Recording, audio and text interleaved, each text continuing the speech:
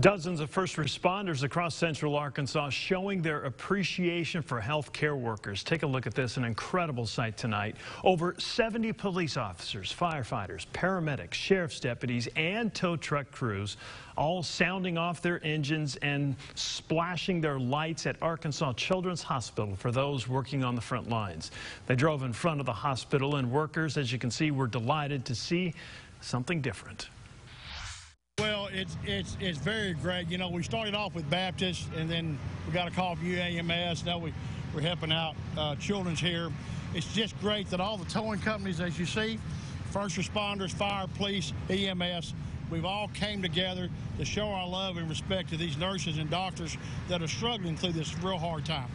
And the turnout just continues to get bigger and bigger each time they do it. Before the motorcade started, they said a prayer.